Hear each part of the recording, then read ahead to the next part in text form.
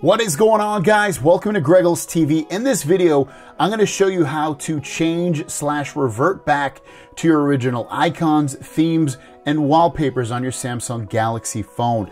I did a video on this a couple years ago now. At this point, it's one of my biggest videos, and the process has changed ever so slightly, and I'm going to show you how to do it now. So with that said, let's get into the video. First thing you want to do is you want to find a blank spot on one of your home screens. So once you find that, press and hold on that spot, click on themes. Now another way to get to here is, I'm gonna go home, I'll show you the other way to get here. Swipe down from the top, click the gear in the top right to go to settings. Once you're in settings, you're gonna see right here, themes, tap on themes, and it brings you exactly to where you wanted to be.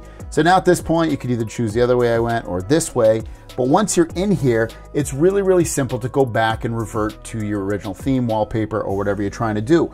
You're gonna see menu at the bottom right here. So choose menu and then choose my stuff. Once you choose my stuff, you're gonna see you have categories up the top here. You have themes, wallpapers, icons, always on displays, and it's super simple. So for instance, I have a theme installed right now. If I wanna go back to the default one, you'll see it says default right here. Just tap on it, hit apply, and now you're back to your original theme, which is the default one that came with the phone, and it's the original icons and everything else that you had installed. It's really, really obviously easy to get back to this. Now I'm gonna go back into those same settings just to go back. I'm gonna go back to themes, menu, gonna go back into my stuff.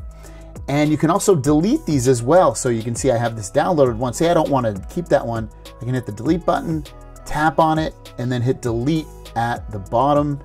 And now that one will go away. There it is, it's gone now. Same thing with wallpapers. If you had a wallpaper on here that was default, you can come right in here, choose the wallpaper that you want by going into gallery or preloaded. So if I go to preloaded, that's gonna show all the ones that are already preloaded with the phone. Icons, click on the icons tab.